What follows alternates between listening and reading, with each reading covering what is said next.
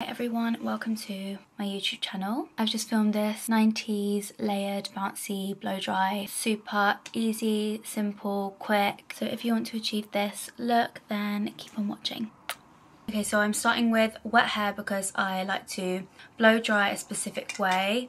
I use my Cloud9 hair dryer and I'm just going to basically rough dry till it's fully dry, and then I use my round brush for my fringe area just because I prefer the way that it lifts when I use a round brush to get that volume before I go in with the tool that I'm going to be using for this blowout. So this round brush is from Olivia Garden. My hairdresser uses it on me, so I bought it and it's so good. When I'm blow drying, I'm going to flip my head upside down. I'm going to put all of my hair one side and just really try and get the lift as much as possible on either side like this. I've also used some Coco and Eve leave-in treatment and the Colour Wow Dream Coat all over my hair before I blow dry it. I will do a more in-depth video for my blow dry routine, but I'm basically just dealing with the fringe so that it doesn't dry funny before I go in with the actual tool. Okay, so my hair is completely dry. Sorry about the lighting changes, by the way. I'm still getting used to trying to figure out what the best setup is, but anyway, I am going to be using the Mermaid thermal brush. I only recently got this and I love it. It's just so easy to use. I'm going to section this top part, following from my roller here, all the way to like just underneath my crown. Once I've got all that, I'm just going to quickly clip it out the way. The rest of my hair, to get it out the way, I'm just going to do a like really loose ponytail at the back. Make sure it's all brushed through and start from the back. So I'm just going to, with my finger, create the sections at the back. Then I pull all of this hair down. Just feel how much is there. I'm going to clip this here. So I'm just going to get the brush, bring my hair around it, like wrap it around, and then you're just going to pull basically, and you're just going to keep doing that. Going to keep twisting. I'm going to get it round, do it again, bring it up and twist. Then once I feel like I've done enough on the end to get that flick, I'm just going to roll it down as if I'm using like a curling tong, and I'm just going to hold it there. Maybe like 5 seconds. You can like feel the hair as well at the top. That's what I like to do to sort of see when I really feel the heat coming through, and then I'm like, okay, and I'm going to just twist it out, pull it out, and you get a lovely little bounce at the end. Then I'm going to get my roller, also from Mermaid, while it's still hot. Make sure you're really creating tension at the end of that roller, and then you're just rolling it down. Get a clip. I like these ones the best, the long ones, and secure it in place. I'm going to do the exact same the entire way across the top of my whole head. This thermal brush feels so gentle on the hair as well. Like I feel like there's not too much pulling going on, especially when I'm using like a round brush and a hairdryer. As amazing as that method is, it just feels like there's a lot of pulling on the root and the scalp, and I don't know, it just can't be good. So that's another reason why I love this brush so much. I'm going to do the same thing. The key is with this 90s supermodel blow dries, it's just getting that kind of nice flick and bounce at the end. I feel like there's all sorts of different methods and how like extreme you want the curl, but this is my go-to anyway. This front bit is like key for that like lift that you want. Hold it there. I'm just going to go over my fringe. I'm just going to go under and over like that. Got the little bits that fall out.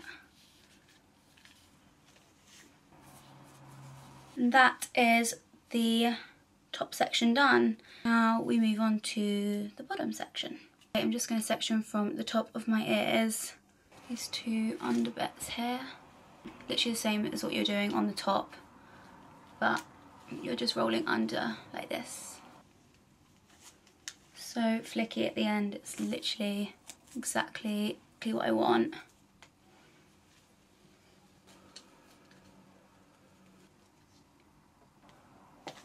And then just get the next section, you just twisting. Make sure to get those layers in it as well.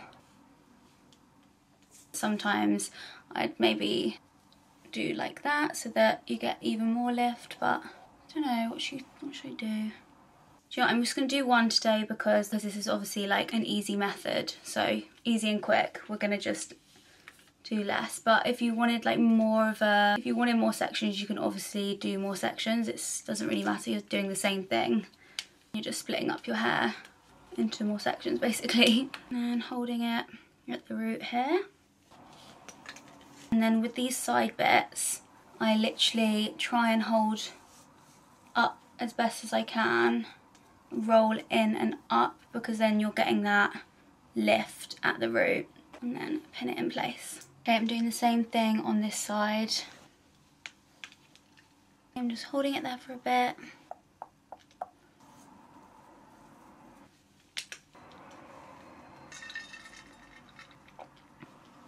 Just drag it all the way up as high as I can without those layers and baby hairs coming out.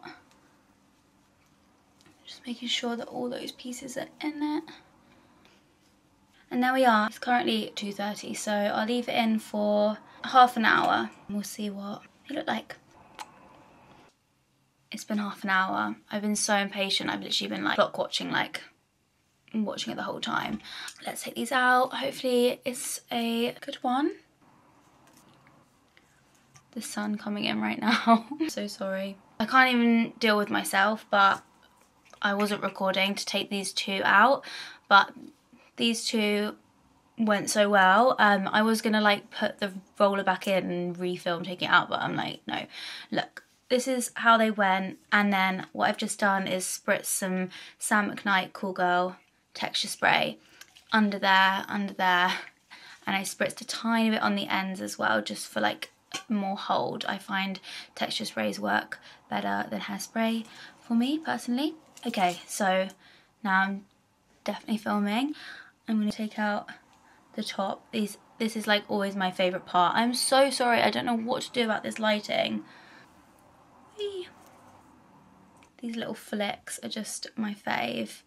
And also don't worry about the fluffiness for now. It's going to be dealt with.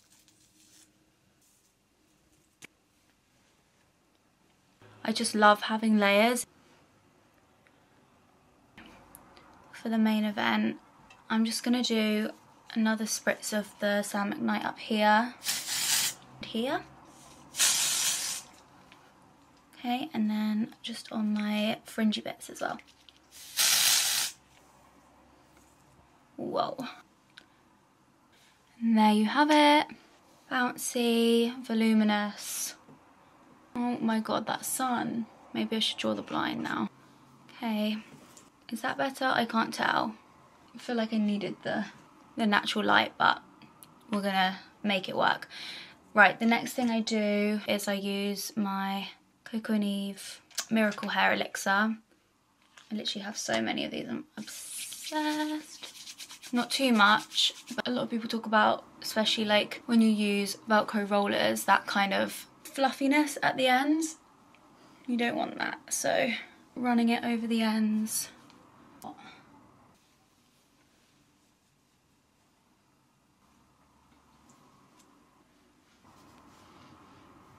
Okay, the lighting has gone absolutely awful, but if you got this far, thank you so much for watching.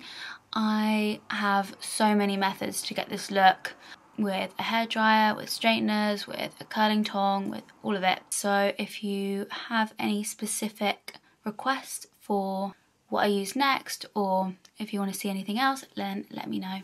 But yeah, thank you so much for watching.